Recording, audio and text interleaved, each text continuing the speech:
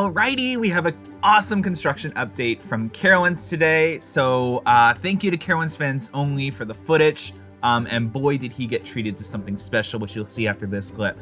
So this is the dorms that they're working on over at Carowinds.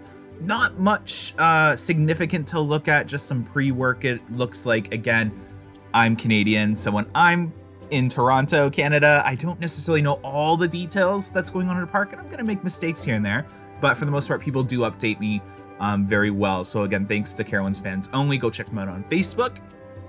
So as you can see, the coaster's coming along nicely. They have 2 of their vertical loops done, and they got the weather.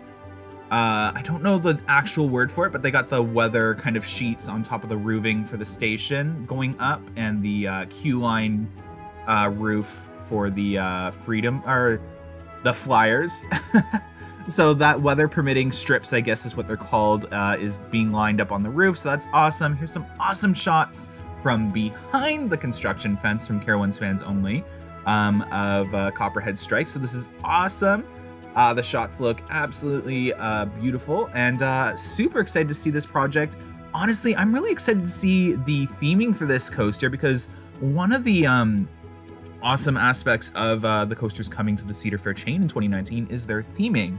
So totally can't wait to see that. Obviously, I'm going to be there in March when it opens for Media Day, so I'm excited for that too. But yes, look at that sunset and the setting of the copper tones on the track on this coaster. It looks absolutely stunning.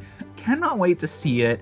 This thing is supposed to have some really awesome tight turns on it, thus the lower speed of the launch. So it's got a lot of hang time incorporated into that as well. But look at this shot. The track is definitely more brown than copper, in my opinion, I will say, especially up close. I did notice that a bit ago when the track started to arrive.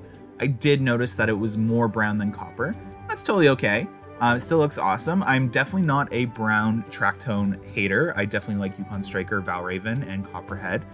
But yes, what's going on over at Hurler is regular maintenance. So let's not get too excited. It's not RMC Hurler. It looks like they're retracking Hurler. So that's awesome. Anytime they're improving an attraction, even if it's just regular maintenance, is awesome. So when you go to Carowinds next year, expect a smoother turn on Hurler, which is awesome. So hopefully you guys enjoyed this construction update.